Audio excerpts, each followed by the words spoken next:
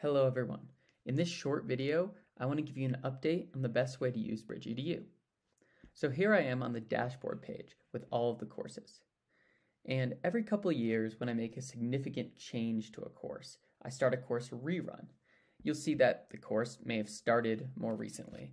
And what will happen is for older courses of the same version, you'll see a View Archived Course next to it. Make sure that you're not learning new information from an archived course.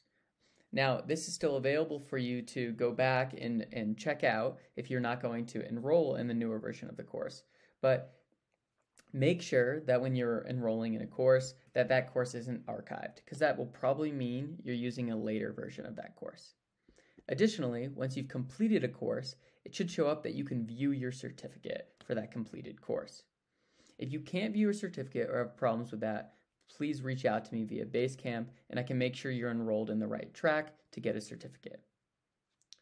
Now we'll go into a specific course. And as you may learn so far, courses are organized with videos, text, and questions. Now, sometimes during the text, I'll reference the Google Drive course textbook and a textbook for the course. And in order to avoid confusion, I want to go over what the difference is. Now, textbooks for the course can be accessed on this upper bar here, as well as discussions in a wiki.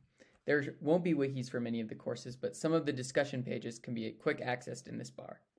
Now, when you go to a textbook for the course, you'll have a list of PDFs here that you can download and view, or you can click through and view in this screen.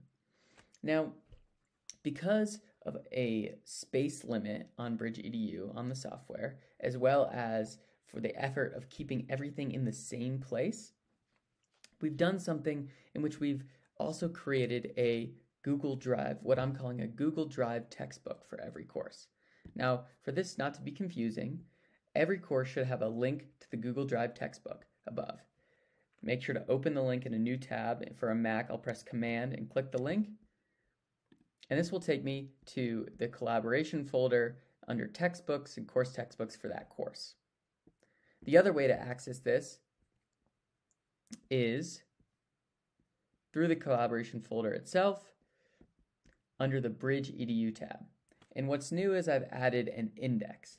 So there's a how to use this index in the collaboration folder. And what you can do is you can scroll down to the BridgeEDU and you can see all of the information that may be in each course textbook.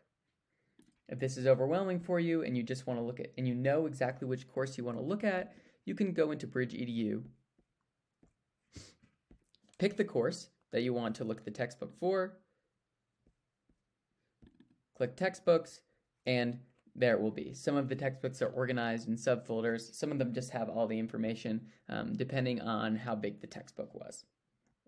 Now, we found that this was the best way to both be able to teach through OpenEdX, organize information within OpenEdX, but then also after you've taken the course and you know something was in the textbook of that course, you don't need to go clicking all the way through the course or sign back in if it's been a while.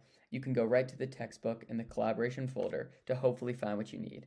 And if you're not exactly sure what you need, that's where the index comes into play. With this index, we have I put short explanations for each of the folders in the collaboration folder, what you might find there, and feel free to use Command F to look through this and hopefully find what you're looking for.